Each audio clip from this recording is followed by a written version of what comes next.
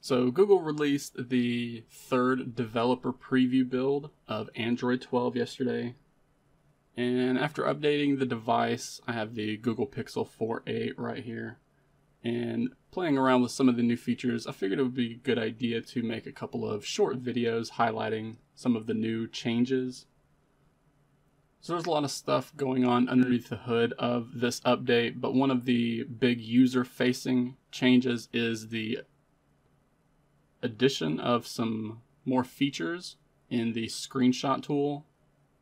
So whenever you take a screenshot in Android 12 right now, it's going to offer a couple of options. If we tap the edit option in the preview, we're taken to a photo editor of sorts, where we can actually do a number of different edits. We can resize the actual area that's going to be captured. So maybe if we only wanted to show some of the icons, we can change that. If we only wanted to show the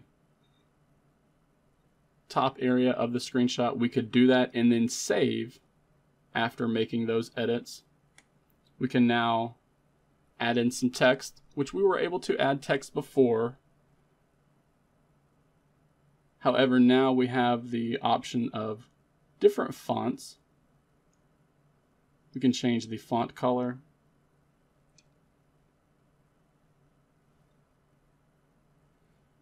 Also a pen mode now.